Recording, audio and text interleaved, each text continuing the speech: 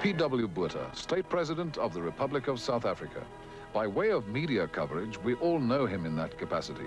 But what's he like away from politics?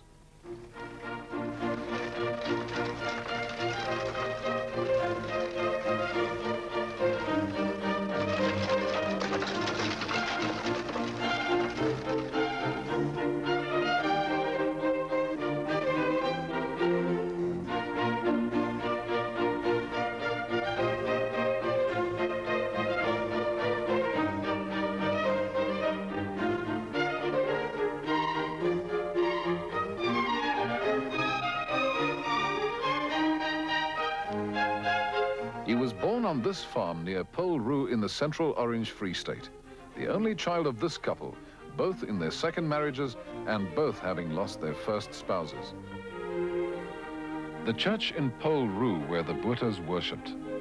Here we trace this handsome old church register into which the particulars of little Peter Willem's birth and christening were entered. And a very pretty baby he was too. A pretty baby that eventually grew up to be a 6-footer. No school buses back then. He rode to school and back day after day on his beloved pony Tikkie. His half-sister, the 86-year-old Mrs. Collie Smith, says he was a very well-mannered little boy.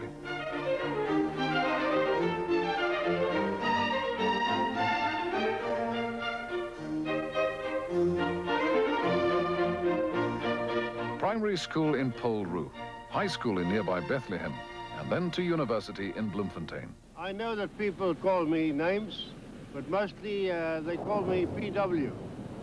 That is a nickname which originated when my professor in English started calling me PW at the university. And since then, this nickname has been accepted by most South Africans.